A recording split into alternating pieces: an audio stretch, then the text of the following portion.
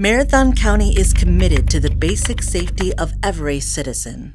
In order for our community to be safe, we all have to be invested in our youth. And we can go back to the old adage, it takes a village to raise a child, but it really does. The younger we can intervene, the better off we are as a community. The whole idea behind the juvenile justice system is to give kids a second chance. We know that they're kids, we know that kids make poor decisions at times.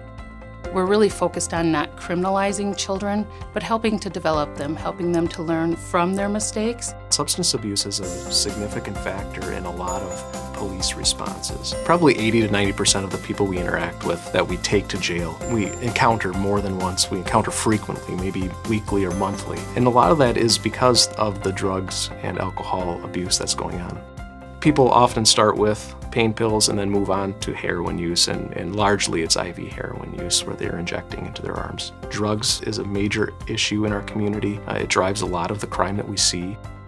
We all want to live in a safe community. To improve safety, it takes working together and starting young. To learn more or get involved, go to unitedwaymc.org.